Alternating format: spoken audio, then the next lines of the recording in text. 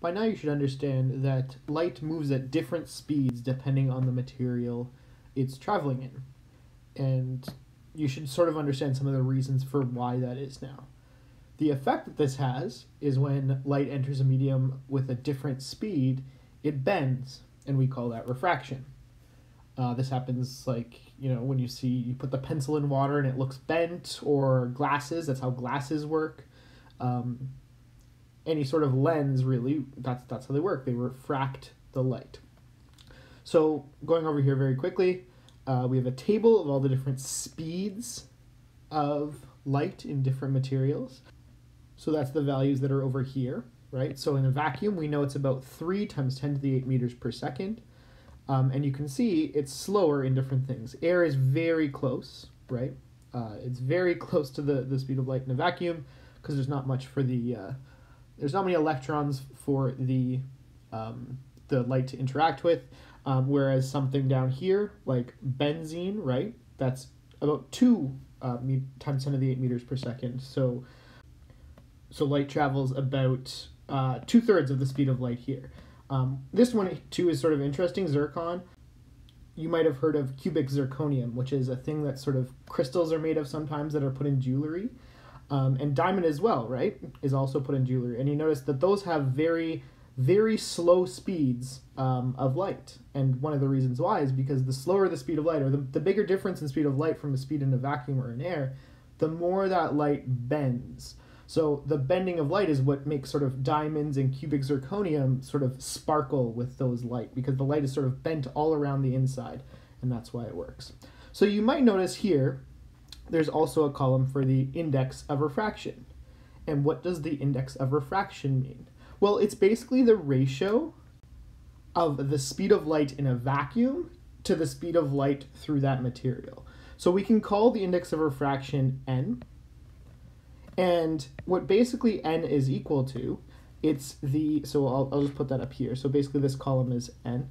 The index of refraction is basically equal to c, right, which is this speed of light in a vacuum over the speed in that material, whatever material it is, right? So that's why it makes sense that in a vacuum it's 1, right? Because if you do c divided by c, it would just be 1. And over here, if you use zircon, right, which is about 1.5, 1.6 times 10 to the 8, it's about half of the speed of light. So it's like you're doing 3 times 10 to the 8 divided by 1.5 times 10 to the 8, which comes out to approximately 2, right? So zircon is about half the speed. So basically, the bigger the number the index of refraction is, the more it slows down. Light slows down going through that material, okay? And it does, as we just talked about, it does refer to basically how much the light is bent in that material as well when it transfers between two materials with different index of refraction. So when we have a problem like this, where we have light coming in from air to a slower medium, like air into water, for example, how is that light going to bend? We know it's going to bend because there's a different speed, right? How is it going to bend? Is it going to bend here? Let me change the color to red to sort of represent like a laser, right? If it's coming in like this, it's not going to go straight through. We know that, right? Because it has a different speed. Light has a different speed. So is it going to bend sort of outwards like this? Is it going to bend sort of inwards like this? Which one is it going to do? Well, one way to start thinking about this problem, let me just erase those lines. One way to start thinking about this problem is think about waves as like, the light waves as like a beam of peaks and troughs, right? So what I'm drawing here is all the peaks. Actually, I'm going to extend it just so it's a little bit easier to see. Like this. So these represent the peaks of the wave, and the troughs would be in between. I'm not going to draw the troughs. But you can see we have these points where like the peaks meet up, right, with that second medium, right? And the question is, how is that going to change when it enters that second medium? Because so basically as it enters the medium, the peaks have still got to be peaks, and the troughs have still got to be troughs. It's not like all of a sudden entering a medium, a peak's gonna instantly become a trough. We've still got to stay the same. So the question is, if there's still got to be a peak sort of at each of these points, how can we sort of draw the wave that as it continues? Well, there's two ways to do it, right? We could either do it like sort of like this. See how this is bent? right? So we've bent the wave, so now the wave is sort of like going in this direction if we look at the perpendicular distance, right? And if you look at it this way, it looks like those waves have sort of spread out. But there's another way to do it. If it bends the other way, right? So instead of those waves sort of spreading out, what if it bends like this, right? Where now this wave sort of, it bends, this line sort of, it bends in more towards the middle, right? Now you can see that these wavelengths are closer together. I didn't draw perfectly, but basically those wavelengths are closer together. So which one makes more sense when light enters another medium? Does it make sense that the sort of the wavelengths will spread out, or does it make sense they'll get closer together? Well, think about it. If it's slowed down, right, doesn't it make sense? Like the frequency's got to stay the same, right? Because it's still red light. Like if we shine a red laser through another material, it still stays as a red laser. It doesn't change color, right? So the frequency's got to basically stay the same. If the frequency stays the same, it's basically reaching those peaks in the same amount of time. But we know the light has slowed down. So basically, it means that the wavelengths have to get closer together in a slower medium, right? Because basically light is traveling slower. So each time it gets to the peak, it's going to take longer if they're further apart, so it's got to be closer together. So this is basically what happens, right? The light bends in a way that makes sure that the peaks get closer together. And what this looks like, I'm going to erase all this. I'm going to erase all this stuff here. Actually, I'm just going to erase everything. Start from scratch. Hopefully you didn't copy that down. It gets a bit messy. Right? The wave comes in. And what it's going to look like, sort of just looking at it as one ray, which is obviously a little bit easier to do, is that the light is going to bend towards what's called the normal. And the normal is this like vertical line, the perpendicular line to the medium. So do you see how the angle here, theta 1, which I've called theta 1, is like it's 20 degrees or so. It looks like a large angle. The angle here on the other side, the refracted angle, or which we'll call theta 2, is much smaller. So it's bent towards the normal. And that's what's going to happen when light enters a slower medium. The light bends towards the normal, aka the angle gets smaller, right? So the refracted angle is smaller.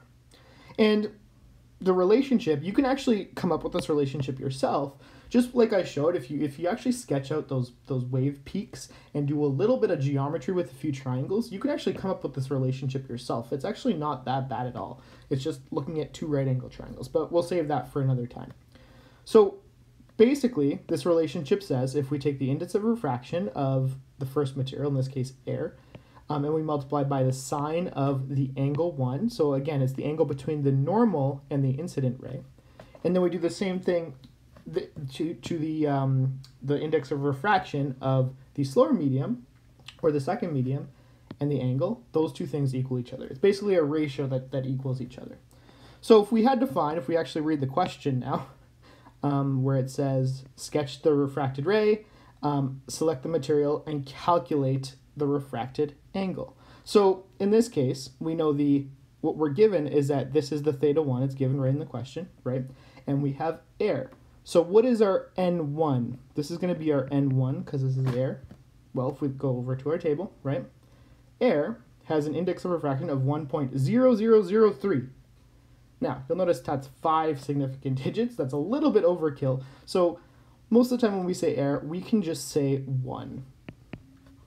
And if you want to do 3 significant digits, we can just say it's 1.00. Let's keep it simple. It doesn't actually give us a material for the slower medium, so let's just pick one. Let's pick sort of the most common one that we often see, water, right? So this has an index of refraction of 1.33, right? So light's basically slowed down by a factor of 30% when it enters water. So N2, so let's just call this water.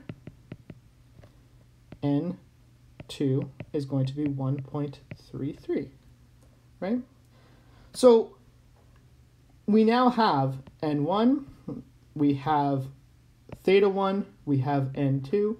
So we have these 4 unknowns in this variable, so we can easily just find what that refracted angle is, right? So if we just plug everything in, N1 sine theta 1 equals N2 sine theta 2. again, this is a good point for you to pause the video and try it yourself if you want. I will go through the algebra, but you can try it yourself if you want. So in this case, n1 is 1 sine 20 degrees equals 1.33 sine theta 2, right? So to solve this equation, if you're a bit rusty, we want to isolate the theta 2, right? So the first step to do is just divide both sides by 1.33, right? So sort of this will cancel out, and we'll get that sine theta 2 is equal to whatever 1 times sine 20 divided by 1.33 is, which should come out to 0.2572 rounded to 4 significant digits. So that's what the sine of theta 2 is. So in order to find theta 2, what the actual angle is, we need to use inverse sine, right? So I'm going to do sine -1 to this side and sine -1, sine inverse to this side. And that's going to cancel out. The sines are going to cancel out here, and you're left with the angle, which if you do the calculation, switch back to red, is theta 2 equals 14.9. That's to 3 significant degrees, right? So, does it make sense that this angle is smaller than the 20 degrees where it's coming in? Yeah, right? Because it's entering a slower medium. So the angle, it bends, the light ray bends towards the normal, right? So the light ray bends towards the normal, so the angle should be smaller. So here's a second question where we have air that's from a slower medium is going to go to a faster medium, air, right? So we can pick anyone. Let's just pick randomly. Let's pick quartz crystal. Okay, so it's like a clearish crystal, sometimes a little bit pink quartz crystal. The index refraction is 1.46. So N1 equals 1.46. And N2 in this case is 1, right? Because it's air, 1.00. So what I want you to do is I want you to try solving this problem. See what the angle, so in this case, by the way, the incidence angle is 30 degrees, right? It says in the question. So can you find the angle, can you sketch it, what it's going to look like when air enters a faster medium? Sorry, when light enters a faster medium. So pause the video here, try it yourself, and unpause when you have an answer because I will reveal.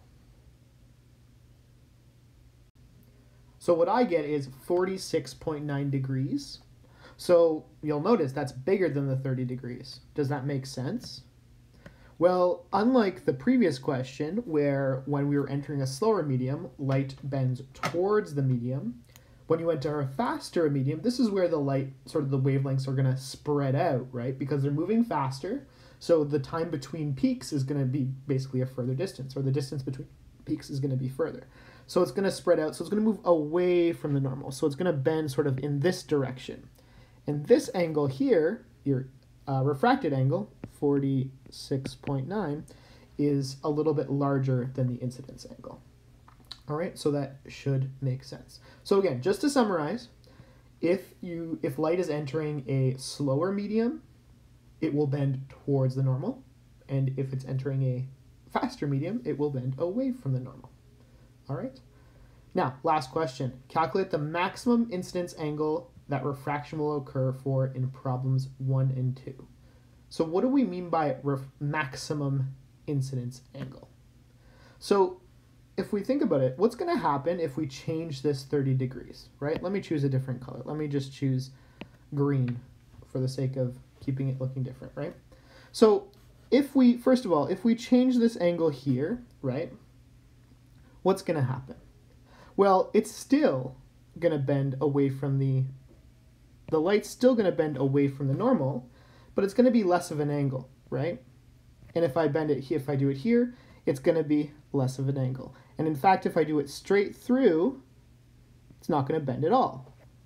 And mathematically, maybe if you look at the equation, you maybe can see why that is. Well, think about what the angle between the normal and the incidence ray is. It's going to be 0, right? So you can look at the calculations and why that is, why it just goes right through. So basically, the refraction only happens if you shine the light on an angle to the normal. Now, if we keep going the other way, right? So I'll use a different color here. Let me use yellow. If we go the other way, so if I make this line go here, right, what's going to happen? Well, it's going to be bent even more, right? And if I go even more like this, the light's going to be bent even more. What do you notice? There's going to be some angle where the angle of refraction is going to be basically 90 degrees to that normal, right? So it's going to sort of go right along the surface. And in fact, if I go more than that, no light is going to be refracted at all. Basically, the light's going to all bounce off and you get a reflected ray. You always get a reflected ray in all of these cases, but that's not sort of the focus of what's going on. The point is, if you have if you're past this critical angle, you're not going to get any refracted light. So in this case, in the case of the example I just drew, the refracted angle was, the angle that basically caused it to go 90 degrees was this one, right? So this angle between the normal and that is called, and that angle is called the critical angle, right? So you'll notice something very specific about the critical angle, right? The angle of incidence is what it is. It's whatever this angle is between the normal and the incidence ray. But what's the angle of refraction? So the angle that this line makes with the normal? Well, you'll notice it's 90 degrees, right? So if we know that at the critical angle, theta 2 is going to be 90 degrees, we can just use that in our equation to find out what theta 1 is, right? So we can work backwards this time. And theta 1, when theta 2 is 90 degrees, is our critical angle. So if we just use the same example, example 2, right? Let's set it up. So this is for example 2. We'll talk about example 1 in a second, but this is for example 2, right? We have n1 sine theta 1 equals n2 sine theta 2. But we now know that theta 2 at the critical angle, so this is going to be the critical angle, theta c, we'll call it theta c for the critical angle, where theta 2 is 90 degrees, right? So that's always true at the critical angle. So in this case, we want to find that critical angle. So if we know n1 again is, what do we say? It's 1.46 and n2 is 1. Let's solve. So 1.46 sine of theta c is equal to n2, which is just 1, sine of 90, right? We should now be able to solve for sine of theta c. Well, what is sine of 90 degrees? If you do it on your calculator, it should tell you that sine of 90 degrees is just 1. So in other words, our sine of our critical angle, if we just divide both sides by 1.46, divide by 1.46, is just going to end up being 1 over 1.46, which comes out to 1 over 1.46 is 0.6849. And again, if we do sine inverse of both sides, our critical angle comes out to inverse sine of 6849 is 43.2. I'll just round it to 3 significant digits, 43.2 degrees. So basically, what it's telling us is the critical angle for this material, which I believe was quartz, right? The critical angle for quartz is 43.2 degrees. So if our angle between the normal and our incident ray is greater than that, no light is going to be refracted. It's all going to be reflected. And if it's less than that, then there will be some light refracted, right? And we see the original question we were given was when it was 30 degrees. So that's why it was okay. But if we have an angle bigger than that, it's not going to work. Now, if you're interested, you can always try. What happens if you plug in a number bigger than 90 degrees bigger than 43.2 degrees in for our theta c? What happens to it mathematically? I'll let you have a go at that and see what happens. And the second question I'm going to leave you at is, I skipped problem 1 for this. We didn't calculate the critical angle for problem 1.